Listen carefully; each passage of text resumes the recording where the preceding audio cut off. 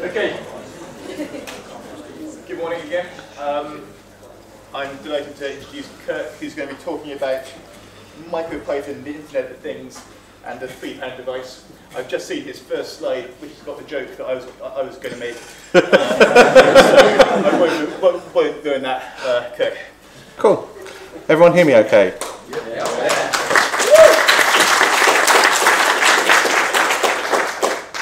So, unfortunately, since I wrote the title, Brexit's happened, which means the pound's weaker and everything's more expensive, so it's actually now the £4 device. But you get the picture. So let me take you back to 2012. We've got some memories. There was the Olympics. There was some Queen thing that happened. They found the Higgs boson. And you didn't need to get up to turn your light on anymore because Philips bought out their Hue. Launched at the amazingly unaffordable price of £179 for just 3 light bulbs. It changed the world. I don't know about you, but my house looks just like that. But after years of announcements for fridges with computers in them and stuff like that, it was something that people would actually relate to for a change, because we can all see the point of not having to get up to turn the light bulbs on. So, but despite sort of vague predictions of grocery tracking fridges and automatic ordering and stuff like that, very few people see the point of a Wi-Fi fridge or a lot of these Internet of Things products. But this is a light switch. And switches, well, switches are easy. And everyone understands what a switch is. And whether you need your light bulbs to change colour or not, everyone understands that they do turn on and off. And you do have to get up from the comfy sofa to do so. And if an app can do that instead, well, maybe it's worth £179. It's not, but maybe it is. But there's more to it than that, because you can connect them to the internet and you can have them turn on for you when you come home, which is what I do. You can have them flash when the ISS goes overhead, or they can tell you who won a sport match or something like that. So they're much cleverer than just the light bulb. And so we have this tendency to call this sort of device the Internet of Things. Which is a silly name, really, because we might as well have just called them Wi-Fi controlled switches. But unfortunately, we didn't. Now, some people might think I'm being a bit simplistic, but it's true. Most Internet of Things devices are just switches in some form or another. Sure, some stream back video, or boil the kettle, or organise for Amazon to send you some toilet rolls. But at the end of the day, it's just programming, it's just a flow of decisions, and a decision is a switch. And as we know, switches are easy. And so while the Internet of Things brings up this mental image of something expensive with over-the-top packaging that you can only get from the Apple Store, it's quite possible to build something for £3 and get it to do exactly what you want. Except, you'll have to do a bit of fiddling around at the moment. So I'm going to talk about MicroPython, because it's the easy way into it, and because it's a Python conference. So you might know MicroPython from the BBC Microbit project. And it allows you to write Python code that runs on microcontrollers. It's a lean version of Python 3 that's been designed from scratch for microcontrollers, so as I understand it, it's been completely re-implemented.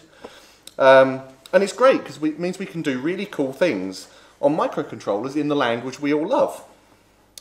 And with the Raspberry Pi Foundation and Code Club both teaching a lot more people Python these days, it's something which more people are learning and more people know Python. And hopefully this can help people do new things that they never would have dreamed of before. And it's an easy way into building physical products. It's still a bit fiddly because this sort of thing's still quite new when it comes to Python. And it's something which we were actually talking about a few minutes ago. And hopefully over the next year it will come a bit better, and things that will be ported across, and with things like the microbit, it will become easier because kids are going to use it. Hopefully some of that stuff can get ported over and we can end up with a really nice product. But, you know, it's getting there. So let's look at what our ideal Internet of Things device is. It wants to be disposably cheap, because if we're going to have a light bulb, I know they're expensive, but you know, you don't want that to be the main cost of the item. We want it to be able to use Python because we're Python developers. It wants to be low power because we don't want to suck a load of power out of our light bulb or anything, or if we want to run it off batteries. It wants to be open source just because we like open source. It wants to be small because if it's going to fit in a light bulb, it doesn't need to be that big. We want access to Wi-Fi because, to be honest, we use Wi-Fi to get data in and out of everything these days. And he wants GPIO pins so we can control other electronic components and other devices and things like that. So let's look at how we've done this in the past. And back in the olden days in the 1990s, now I don't remember a lot before this, but it's also the decade where computers went from that sort of room-sized box the bank used to print your statement out to the box that you had in your living room. You looked up your statement online. And so we had the PIC microcontroller, which I'm sure many people have heard of. It was very cheap, about £1 each. They're tiny, they're low power, they have lots of pins on them, but they weren't Python compatible. They're not open source by a very long way. They're very expensive compilers for them back in the day. They've sorted things out a bit more now, and they didn't have access to Wi-Fi, partly because it hadn't been invented then. But if you saw any sort of sci-fi TV show in the 90s and someone had flickering lights, then it was probably built with a PIC chip. So in the mid-2000s, I know I'm skipping ahead a bit, there were some people who wanted to get hold of fast, cheap computing power and do cool things. And so we ended up with the rise of the hackers and the Arduino. Now, the Arduino, this is obviously the development board. The little chip that fits in them is about £1 each, so that fits our disposably cheap. They're small, as you can see, it's not very big. They're low power, they use very small amounts of power. They have GPIO pins, and they're open source, at least the Arduino frameworks are. But they're not Python compatible, and they don't have access to Wi-Fi from the go. You can make them access Wi-Fi, but you know. So then our fruit-based computing friends came along, and as Philips were wowing us all with their wonderful, expensive light bulbs, Raspberry Pi came along. And this was different for one major reason to the others. There wasn't any C, unless you really want to write some C. And C's not so good for prototyping stuff and doing stuff quickly. I use Python because it's quick and it's easy to do what I want to do. It's easy to get some data, to process it, and to put it out in another format. And so, with that familiar interface of sort of Linux and using Python and stuff like that, that means that we could start to build things without any of that mess and confusion that happened beforehand. And so it makes it very useful for bringing the sort of prototyping and physical computing to a new audience, and particularly as the Raspberry Pi Foundation have, bringing it to kids as well, who are, I mean, I remember when I was at school playing with a railway level crossing that we had that you could control from some very basic computer thing, and it wasn't that good, but now you can do anything. So the Raspberry Pi B, yes, it has pins, yes, it's Python compatible, yes, it has open source software, and yes, it has access to Wi-Fi if you plug in the USB, but it's not disposably cheap. It's not that small. I mean, they're still tiny and they still wow us to how much you can do with a tiny little thing, but they're quite big compared to a light bulb. And they're not that low power. If you try and run one of these off a battery, you're going to get maybe a couple of hours if you're lucky. And so the Raspberry Pi Zero came along. These are disposably cheap. They're £4 each. I mean, that's still a bit, but it's not too bad. They are small, still not tiny, but they're still quite small. They have the pins, they're Python compatible, they're open source, they have Wi-Fi, but again, they're still not quite low power enough. You're still going to only get maybe 10 hours running on a battery. What we really needed was something that was cheap, that does everything. And something we could truly build into products, something that was small and cheap, and just capable enough, and something that could be programmed using our favourite languages. And as ever, China stepped up to the fore, and we have the ESP8266 chip, which does everything we want. It's disposably cheap, £1.35. It has everything else. That did originally say £1.20. That's how much it's gone up. And in fact, my text says they're available in just over £1 in bulk, which, yeah, so things have changed. But they operate on 3 volts, so you can use them with normal batteries. They're tiny, they come in lots of different variants with different numbers of pins and all this sort of stuff. And they're originally sold as Wi-Fi chips, basically as plain Wi-Fi chips. And they could be used with a Raspberry Pi or an Arduino to provide Wi-Fi. But some clever people realised It was also easy to program the inbuilt microcontroller, and this is stuff which all happened without any help, little or much. I mean, they've just released a new one. Currently there are no English spec sheets for it or anything like that, and everybody's trying to hack away and make everything run on that as well. But they also have the benefit that they have the low power modes that Arduinos have, which means if we're building something like an Amazon Dash button, which I'll come to in a minute, you don't want that to be wasting batteries all the time. You want it to wake up when you press the button, send off a message, and then go back to sleep again. So how do we build a Dash button? They've been around for a while in the US. They've just become very big in the UK because they just launched them over here. But in the US, they're even available in an Internet of Things version, which just calls URL on AWS, basically. So let's think about how we would make it. We need the ability to connect to our home Wi-Fi. We want a customizable URL to happen when we press the button. They want a long battery life because we want them to just sit there and forget about them. And we want the ability to brand them because we like toilet roll manufacturers to pay for them. So Amazon needs something cheap, basically, that they can just give away. The headline price of them is $4.99, but that's refunded off your first order, so they're effectively free. But Amazon are a huge company, and even back in 2012, creating something as simple as this for a price that we considered free wasn't possible to anyone but huge manufacturers.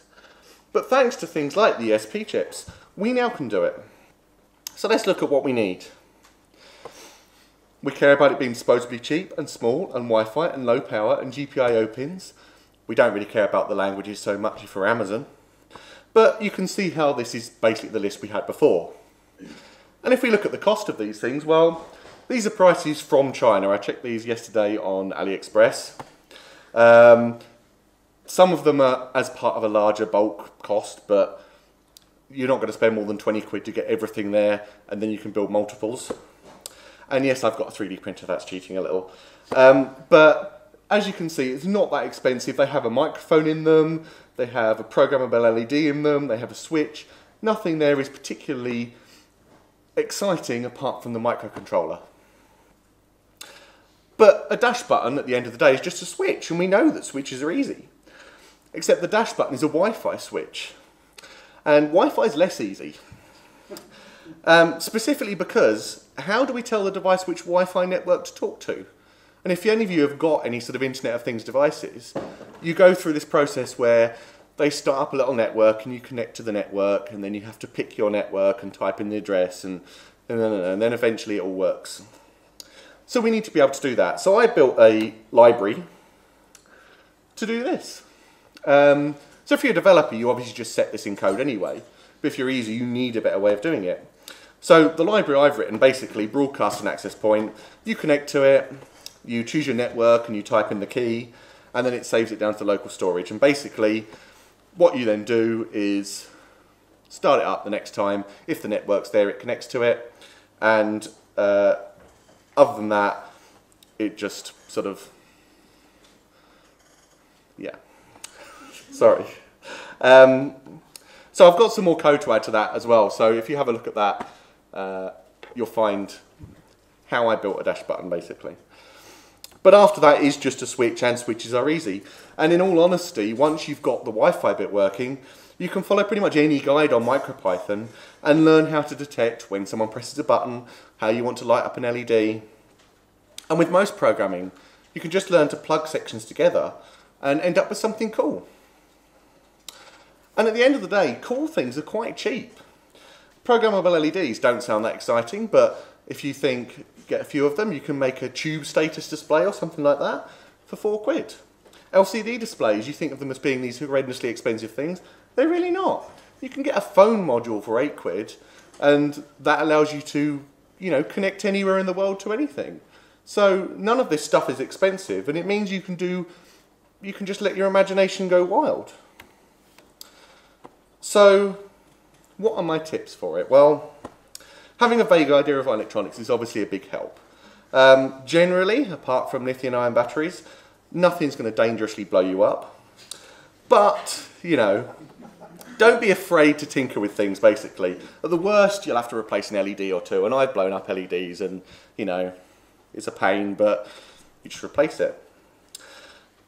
Companies like Pycon and Adafruit, if you've heard of them, they both sell a lot of particularly Raspberry Pi based things for Pycon, and Adafruit tend to focus more on Arduino. But they're awesome websites and they're awesome companies. They build libraries, they build products that help you build cool things and help you through that sort of process. Especially if you're not good with electronics or you're not happy with buying random things from China, they're really good companies to look out for. And most of the stuff you can find out there anyway has a library already. I mean, even the ESP8266 MicroPython stuff, which is fairly new, you can go and find anything pretty much. Someone's already written screen controllers and everything else. So where do I get inspiration for things? Well, my friends have come up with ideas. I built an automated cat feeder, post box checker for my friend who lives on the 3rd floor flat, wants to know when his post arrives. A friend of mine got rid of all his cassette tapes, wanted an MP3 player to have all those cassette tapes built into a cassette tape. Hackaday. Hackaday has lots of really interesting things on it. It's a great website full of people doing random, ridiculous things, but go and look there, you'll get lots of inspiration. You can copy Amazon or Philips to make dash button or LEDs, and watching sci-fi because, to be honest, most of the world, like iPads and iPhones, all comes from what we did in sci-fi anyway. Or you can build the XKCD phone. Just a quick plug, I work for Leto, we're a digital innovation partner, and we've been working with like Admiral and British Museum to come up with some awesome products. And if you want to get in touch with me, there's some get in touch with things, and you come and find me and give me a shout. Or if anyone's got any questions now, feel free to ask.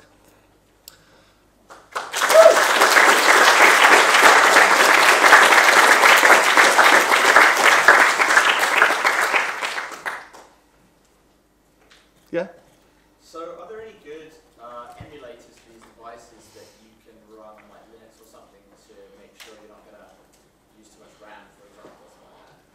Not that I'm aware of. I mean, to be honest, especially with the ESP stuff, it varies between which batch you buy. So it's not even something you can be particularly sure of. But, I mean, they're fairly limited with RAM, obviously, but especially when running MicroPython. But a lot of it's just trial and error, to be honest. Yeah? Have you done anything with hacking dash buttons? Not yet, no. I've got one, but I only had it about a week, so I need to play with it a bit more. Any more questions? Okay. I've got it. Oh, yeah? So I know nothing at all about electronics. We had to rewire plugs at school, and that scared me. Where do I begin? To be honest, I just followed a lot of the stuff, again, like I said, on like Adafruit and stuff like that. They take you through some of the sort of basics of the devices that they have. But there's loads of stuff out there. If you look at any of the sort of Raspberry Pi tutorials and stuff like that, they will help you out because they're designed for kids. And it's a really easy way to get into it. And I mean, I have a ham radio license, so I have lots of, I have to have electronics experience for that, but I don't know that much. So, you know, it's just a matter of, it's fairly simple, really.